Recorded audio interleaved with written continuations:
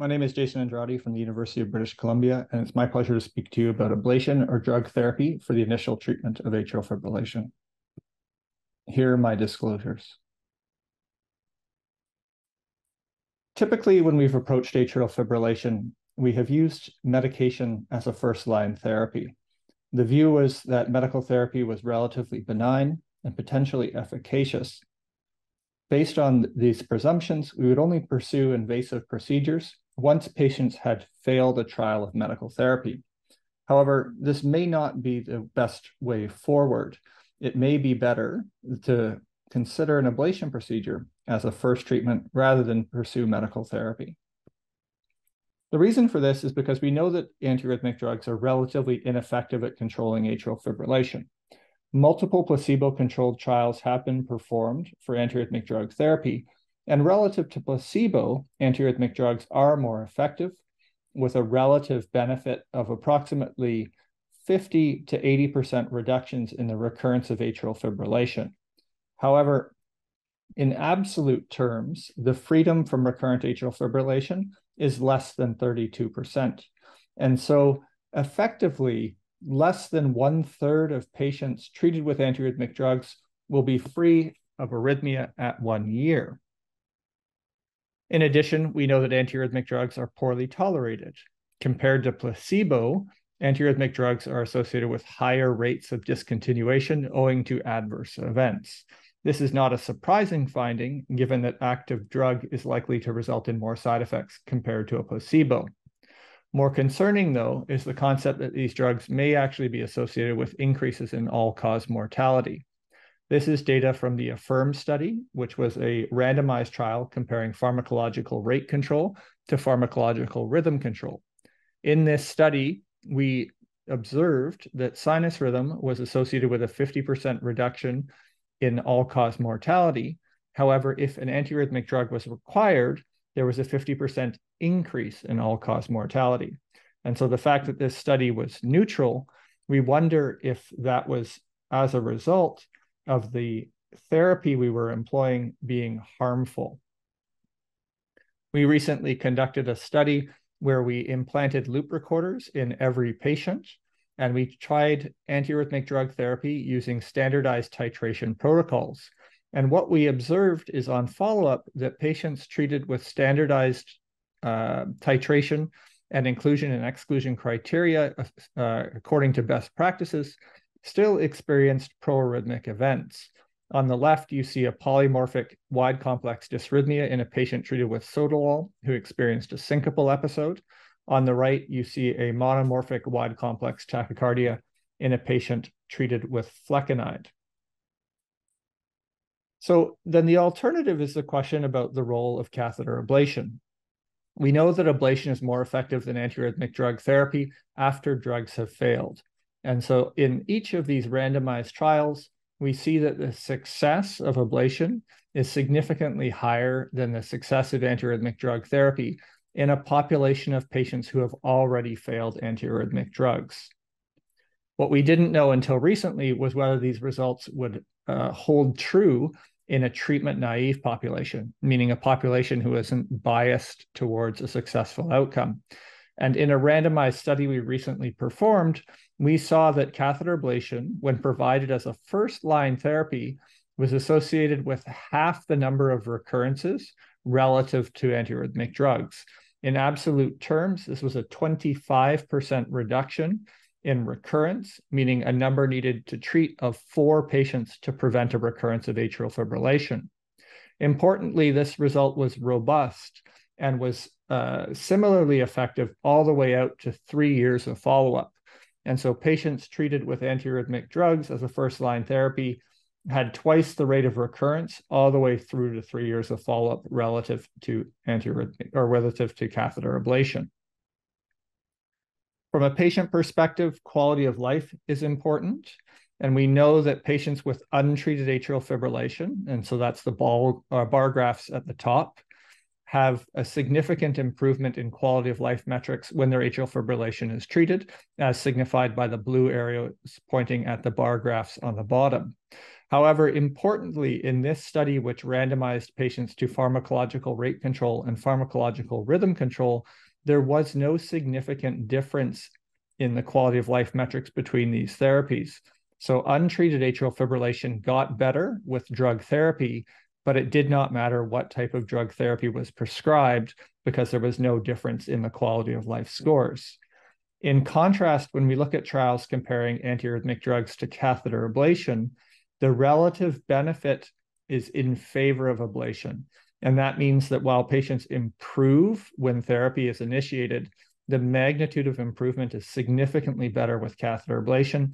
And this is a clinically meaningful improvement. So this is examining the effect score. A 5-point difference on the effect score is associated with a clinically meaningful improvement in quality of life. And here you can see that the improvement is about 10 points with ablation relative to drugs. And so ablation results in a clinically impactful improvement in quality of life relative to drug therapy. And again, this is a result that's robust. When we look out to 3 years of follow-up, you can see that the mean difference in effect score remains significant, meaning that that single time point intervention had a durable long-term benefit relative to daily antiarrhythmic drug therapy. And that benefit did not matter whether you're examining the disease-specific effect score or the generic quality of life score, which is EQ-5D, or when you look at the symptoms of atrial fibrillation. From a health system standpoint, it's important to consider the cost of our therapies. And so if we look at healthcare utilization in the form of emergency room visits, hospitalizations, or cardioversions, you can see that the year following catheter ablation is associated with a significant reduction in each of these healthcare utilizations compared to the year prior to ablation in a population of patients who have already failed antiarrhythmic drugs. It didn't matter whether you looked at the proportion of patients affected, the number of events, or the number of events per patient. In each of these evaluations, ablation was associated with a meaningful benefit. When we examine a first-line treatment population, so a population that has not been biased by prior treatment failure, these results were consistent. You can see that overall healthcare utilization was reduced about 30%, which is predominantly driven by a 60% reduction in hospitalization. Recall that hospitalization is the dominant cost associated with atrial fibrillation. So by reducing hospitalization, healthcare systems should realize significant cost savings. And so from an efficacy perspective, I think it's clear that catheter ablation is an appropriate first-line therapy and likely a preferred first-line therapy. The concern that's raised, though, is whether it is a safe intervention, because we're comparing an invasive procedure to daily pharmacotherapy. And if we go back to the first-line cryoballoon versus antiarrhythmic drug therapy trials, you can see that on 1 year of follow-up, there were non-significant trends to less adverse events with catheter ablation. So at least at a year, we can conclude that they offer similar benefit or similar risk profiles in terms of adverse events. Importantly, though, when we look out beyond a year, and so now when we're at 3 years of follow-up, you can see that there is now a significant benefit in favor of ablation. And that's because most of the risk associated with the procedure is front-loaded to the time when the procedure occurs. But as time goes by, there's no additional risk that accrues. Whereas with antiarrhythmic drug therapy, every day you're taking the drug, you're potentially subjecting yourself to a risk. And therefore, that risk continues to accumulate over time, putting patients at higher risk of adverse outcome over prolonged follow-up. Another important point to consider is that the procedures that we are doing have been improving over time. So percutaneous catheter ablation procedures performed in the early part of the decade were associated with a higher overall rate of significant complications compared to procedures performed towards the end of the 2010s and the early 2020s. Now, that overall risk of severe complication has gone from over 3% to less than 2%, which is predominantly vascular access in etiology. The risks of tamponade are 0.6%. The risk of stroke is 0.15%. The risk of other severe complications is 0.01%. And thus, the contemporary procedures that we perform are shifting the risk-benefit balance to favor earlier intervention. So the third area to consider is potentially the impact on long-term disease. So atrial fibrillation is a chronic progressive disease. When it starts, it's an isolated electrical disorder, but over time, there's an evolution to favor abnormalities within the body of the atria, with these structural changes leading to more often sustained dysrhythmias due to re-entry. Clinically, this manifests as short episodes of atrial fibrillation with long inter-episode intervals that gradually shorten and cluster. Eventually, the episodes become prolonged and necessitate intervention to terminate them. And in a worst-case scenario, the atrial fibrillation becomes permanent. Epidemiological studies suggest that the rate of progression is in the range of 7% per year and is driven by other comorbidities such as hypertension, heart failure, progressive left atrial dilatation, and non-cardiac comorbidities such as diabetes, COPD, CKD, and sleep apnea. The problem is that we know that persistent atrial fibrillation is a higher risk entity. It's associated with a 22% higher risk of death and about a 40% higher risk of stroke, despite equal therapy being provided. And so patients with more advanced forms of atrial fibrillation represent a higher risk cohort. And thus, if we were to have an intervention that could prevent progression, we may achieve significant benefits. And so the pathophysiology of atrial fibrillation is particularly complex. As mentioned, focal ectopic firing is the dominant mechanism of early atrial fibrillation, with changes in the body of the atrium leading to reentry prone substrate. When we think of antiarrhythmic drugs, effectively they'll work on calcium handling abnormalities and ion channels, but they have minimal effect beyond direct effects on the channels themselves.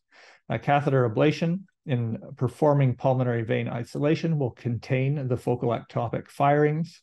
The area around the pulmonary veins is responsible for reentry, and thus that substrate is modified by a catheter ablation procedure.